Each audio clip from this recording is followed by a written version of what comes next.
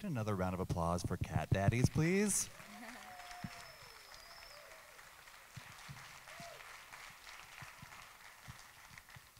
Now, audience, these mics are up here at the front. These two, please feel free to come up and ask any questions you'd like.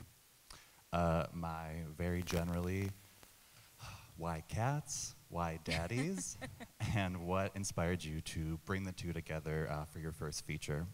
Well, I've always been a cat lover, obviously, the way I'm dressed.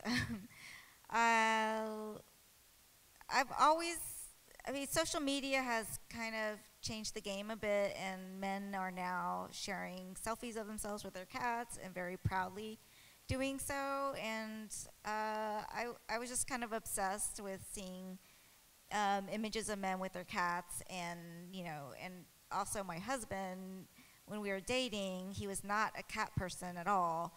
And then one day a cat found him, and the rest is history.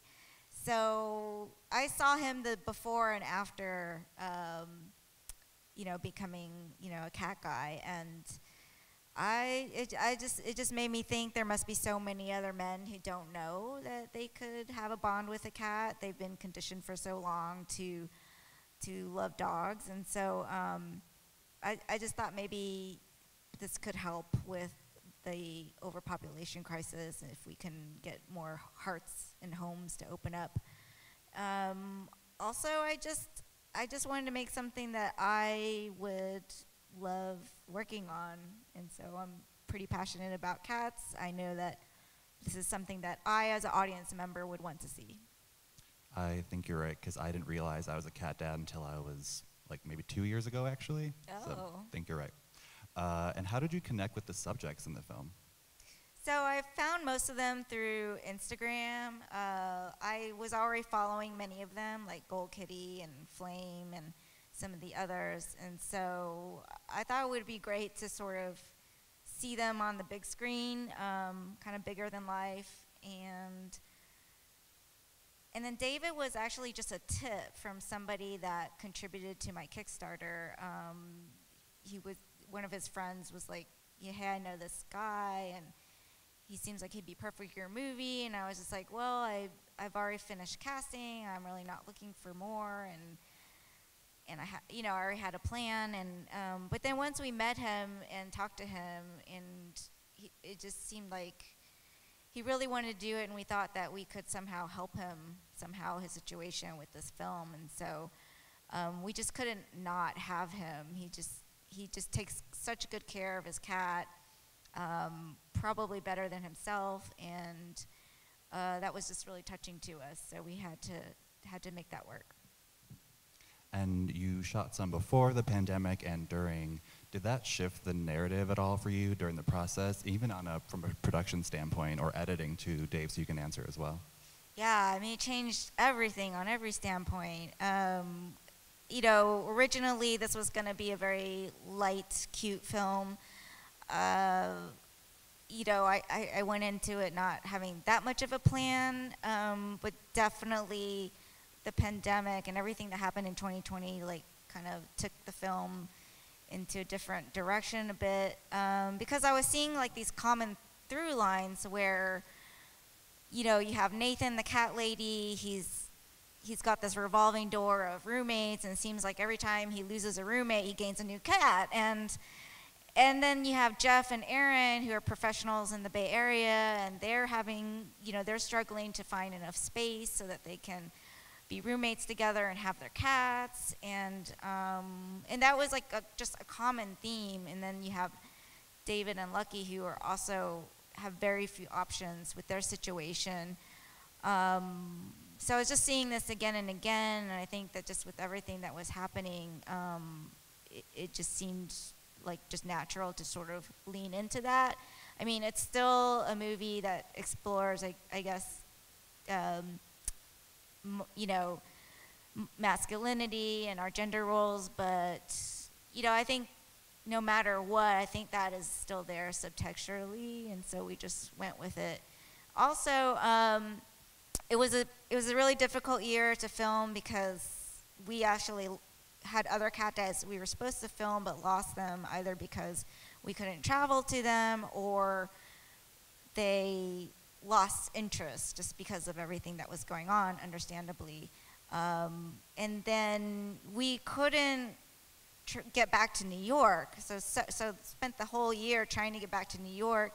And what ended up happening was like Rob was already on the East Coast, and so he would go back and get, you know, footage with David, and Dave and I were just home in LA, just on the phone.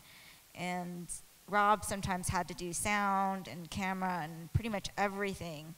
That was the only way we were going to finish, so. Dave, do you have any thoughts about the editing perspective? Yeah, it was a lot of fun to have that much cat footage.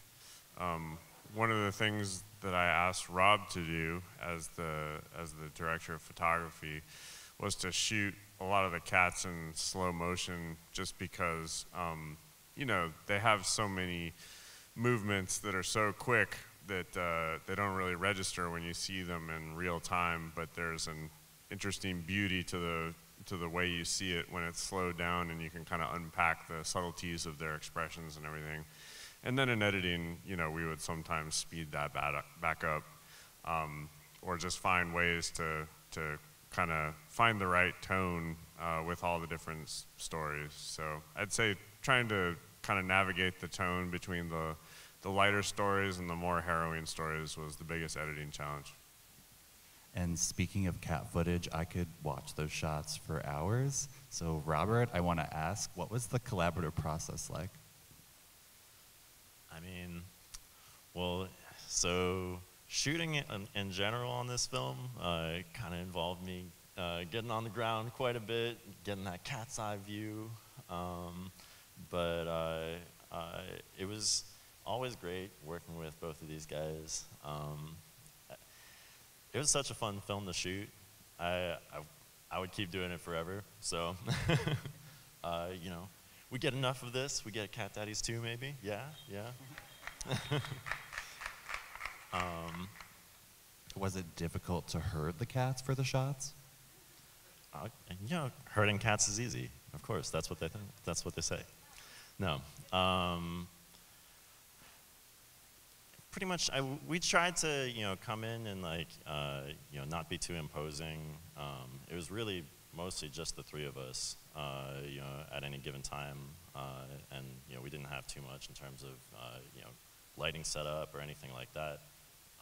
So, I'd kind of come in with the camera, introduce myself to the cat, not, you know, take it kind of slow, and then really just kind of keep filming. Provide Dave with just hours of slow motion cat footage.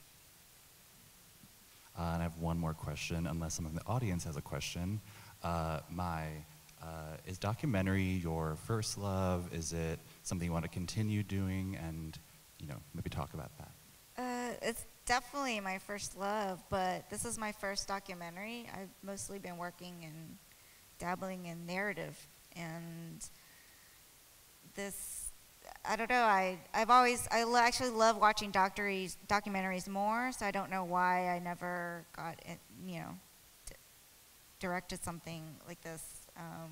But I think just the subject matter grabbed me, and I could imagine it, and I just, you know, the thought wouldn't go away, and I don't know, had to do it, so.